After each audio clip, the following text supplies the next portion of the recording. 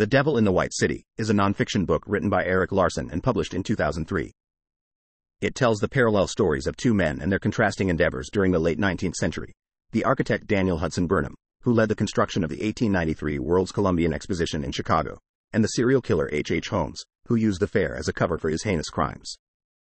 The book interweaves the narrative of Burnham's ambitious project, the World's Fair, which aimed to showcase America's industrial and cultural achievements, with the chilling story of H. Holmes, who lured numerous victims to his murder castle near the fairgrounds.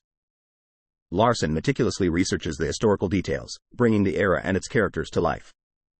He describes Burnham's struggle to overcome various obstacles, including time constraints, labor disputes, and financial challenges, to create a grand fair that would put Chicago on the map. Simultaneously, Larson delves into the twisted mind of H. Holmes, portraying him as a cunning and manipulative figure who preyed upon vulnerable women and used his macabre hotel to carry out his murders. The book explores themes of ambition, achievement, deception, and the darker side of human nature. It contrasts the splendor and progressiveness of the World's Fair with the hidden horrors taking place just a few blocks away.